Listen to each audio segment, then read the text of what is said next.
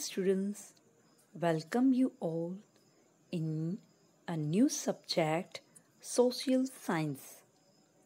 There are two words, social and science. Social means we, animals, everything. That is social, हमारे आसपास जो है तो हम उनके बारे में सीखते हैं. That is called social.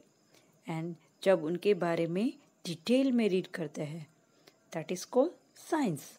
तो सोशल साइंस गिव अस इस information about social world of Mankind like geography, economics, social condition and institution, political activities and organization, right? So our first chapter is let's know the history. History gives us information about past of human society. So history is very important. History से हम जो life में जो past में जो कुछ बना हुआ है उसमें जो उनकी स्पेशल क्वालिटीज़ है वो हम सीखते हैं. और जो मिस्टेक्स जो पास्ट में की है तो वो हम ना करें उसके बारे में हमें सीखने को मिलता है. For example in previous year in 5th standard आपने कुछ मिस्टेक की होगी तो आप याद रखेंगे this year I will do not this.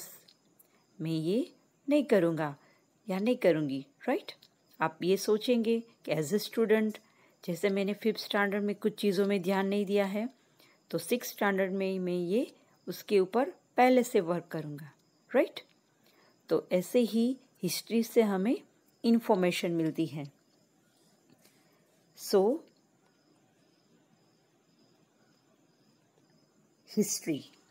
History is the story of mankind. It is a journey of time and space. History is not only related with the matters of past, but also act as a tackle with current system. मैंने बोला ना जैसे कि past के जो mistakes है उससे हम सीखते हैं. जो राजा महाराजा जो थे उन्होंने जो मिस्टेक्स की है तो अभी जो हमारी जो गवर्नमेंट है वो उन चीज़ों पे ध्यान रखेंगे और उनकी जो कुछ गुड क्वालिटीज़ हैं उससे हम लोग सीखते हैं, राइट? तो the first topic is tools and resources to know history. चिंतन read a newspaper and read a headline. एक लाइन उसने रीड की. A 4,000 years old city has been discovered in Kutch of Gujarat. He was surprised. जैसे ही उन्होंने ये line read की कि 4,000 पहले का एक सिटी कच्छ में जो गुजरात में है. He was surprised that how can we know that this city is 4,000 years old? हमें कैसे पता चलेगा? Who might have built it and how? किसने बनाया होगा और कैसे पता चलेगा? What was diet of the people there? What type of clothes they must have been wearing? वो क्या पहनते होंगे, कैसे होगा? 4,000 years पहले का है, कैसे पता चला? तो कोई ना कोई तो सोर्सेस होंगे. यस. तो यहाँ पे सोर्सेस के ऑप्शन से देखिए. ताड़पत्र, भोजपत्र, they are manuscripts. Inscription, copper plates, ताम्रपत्र, coins, archaeological sites, books of historians and travellers. इससे हम हमारी हिस्ट्री के बारे में जान सकते हैं. जैसे कि अभी लॉकडाउन में आपने अपने ग्रैंड पेरेंट्स से या तो अपने पेरेंट्स से उनके चाइल्डहुड के बारे में पूछा होगा, उनके कुछ फोटोग्राफ्स देखे होंगे, आपके खुद के चाइल्डहुड के कुछ फोटोग्राफ्स देखे होंगे कि आप पहले कैसे लगते थे, right? They are the sources of history. यही तो हमारी हिस्ट्री है। हम उससे, दैट इज़ द पास्ट, हम उससे सीखते हैं, हमें इंफॉर्मेशन मिलती है, राइट? कि उनकी लाइफ पहले कैसी थी। तो आपके पेरेंट्स ने आपको कुछ चीज़ें भी दिखाई होंगी अपने चाइल्डहुड के टाइम की, राइट? और आपके चाइल्डहुड की कुछ चीज़ें संभाल के रखी होगी उन्होंने।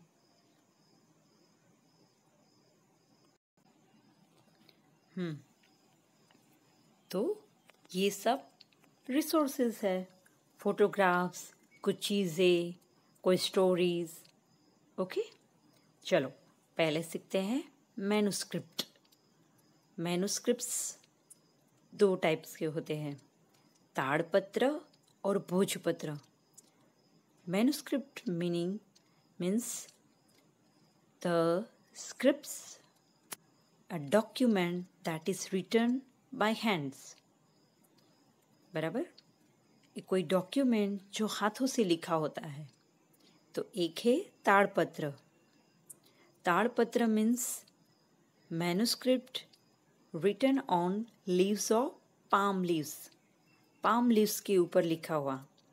और भोजपत्र means manuscripts written on birch bark which is found in Himalayas. Himalayas में एक स्पेशल ट्री होता है, उसकी जो बार्क होती है, बार्क मतलब समझते हो ना, जो ट्रंक होता है उसका ऊपर का जो लेयर, जैसे कि हमारी स्किन होती है, तो that is the bark of birch plant. उसके ऊपर लिखा होता है, उसे कहते हैं भोजपत्र। बराबर? तो मैन्युस्क्रिप्ट्स टू टाइप्स के होते हैं, ताड़पत्र एंड भोजपत्र। समझ में आया? Okay, thank you. आगे हम सीखेंगे इंस्क्रिप्शन और जो बाकी जो रिसोर्सेस है हिस्ट्री के, उसके बारे में नेक्स्ट वीडियो में देखेंगे। Thank you.